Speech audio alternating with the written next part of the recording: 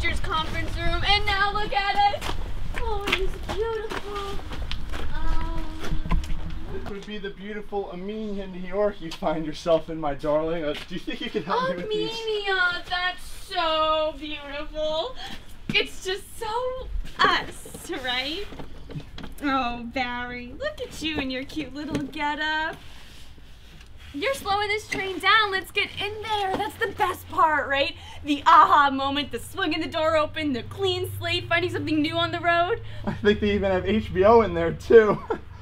No, you're right. I think this place has charm, right? And that's what I'm all about. You know me. Before we go in, you think you could give me a hand with the...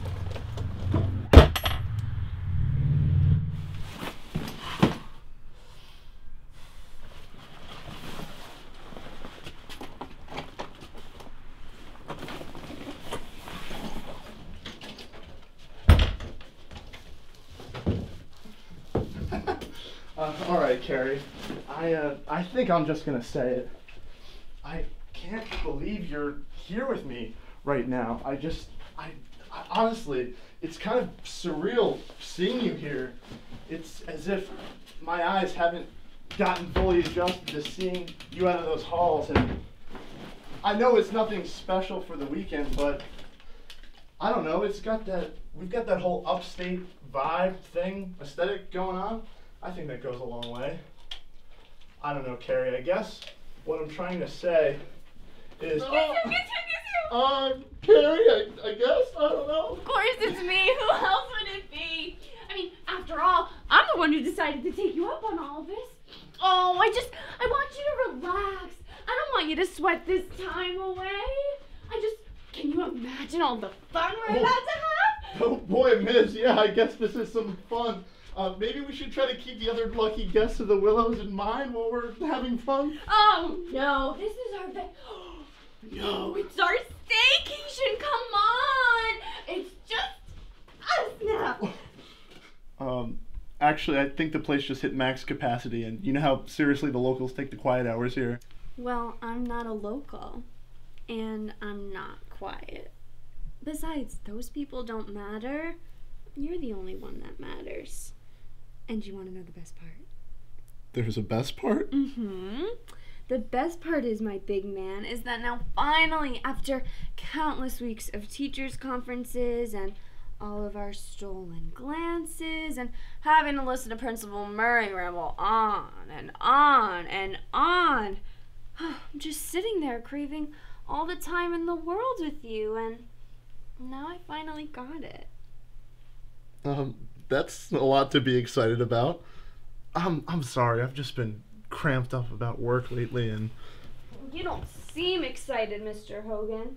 Oh no, Carrie, it's just, I know I'm boring you to tears about all this shit from work and all the fun facts from the lower Hudson Valley. I'm getting all out of track here. Are you having fun? I mean, is any of this fun at all? I thought this would be a more unique first date than, say, Dino's Pizza. I wanted it to be better than that. I'm afraid this isn't what you wanted at all. Barry. Carrie? Where am I right now? Really, think about it. Willows Creek Motel, Armenia, New York, United States, Earth 1? No! I'm standing atop the Barry Hogan, lead editor Rockaway's Public Schools #2's athletic department's entire archives. This is true. Mm-hmm. And he's had a long day, and I'm getting kind of tired of waiting around here, so I think I need a snack. Oh God, Carrie, I forgot. Jesus, Barry, what? I have a surprise. Oh, you do? You know I do, and it's about a foot long. Ooh, say more now. It's absolutely smothered and dripping. Smothered and dripping in what? Chili and onions. Wait, what? Oh, it's gonna be fantastic, Carrie. You're in for a real treat. Look, Barry, I don't think I'm into that kind of thing. Oh, no. Oh, my God. I'll not like that. I don't want you to think I'm some kind of a freak. How would chili and onions work anyway? I don't know. It's just we were in bed and we were getting in the mood. No. Trust me, I'm there. I'm there for any and all educators, especially cute ones named Carrie. All right, so spit it out. Whatever you have for me, sloshed in coleslaw or whatever. Coleslaw. Forget what's on it. Would the court allow me to rewind for a moment? Rolling aloud. Just this once. Thank you, Honorable Judge McKay. Surprise. Where did Big Dumb Barry's brain hide his bag of buried things? Do you, need a hand or something?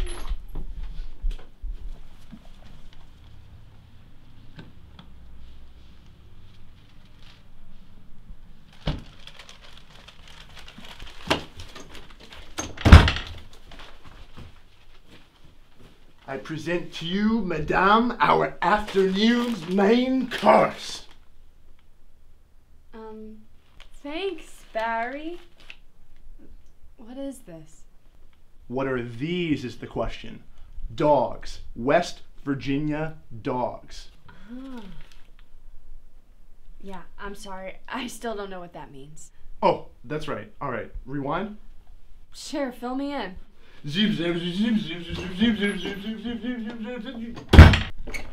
So there we were this morning. Me, manning the wheel of the car, my precious cargo in tow. You, my precious cargo, fast asleep in the shotgun, when I saw a brilliant sight to behold, the West Virginia dogs. Did I ever tell you my family and I used to come up here on weekends? Yeah, you hated it. But the saving grace lied in this Hogan family tradition. Let me explain the whole thing. So we start with a big foot-long hot dog and a bun. Not just any soft bun, more like a roll with a flaky, hard exterior and a smooth, gooey center. Then we order onions, caramelized to add a nice accent to the dogs. Then we smother that bad boy in Hot Mama's special spicy chili. And, if we're feeling real dangerous... Yeah? Mustard. Mustard. Yeah, I'm still really not getting the whole point here. Alright, so I'll start again. We begin with a giant foot-long hot dog. I get the whole production of it. I don't understand the origin of it. I mean, there has to be some sort of backstory there. I mean, what's so West Virginian about them? So, you got me there. It's sort of my dad's recipe. So, your grandpa? Well, kind of. So, where's the famous chef these days? Hot summer days growing up, this was it. Enjoying one of these with my mom and sister on the deck. One of our old dogs flipping out in the yard just to get a whiff. But no, not with these. These were too special to just throw away like that. They were ours. No one else was a part of this. My dad started teaching my mom how to make them, and we all got really into it. We'd wait until we were all together to make them, to bring in the summer. My family's never really had that much to do together, so things like this were all we had to look forward to.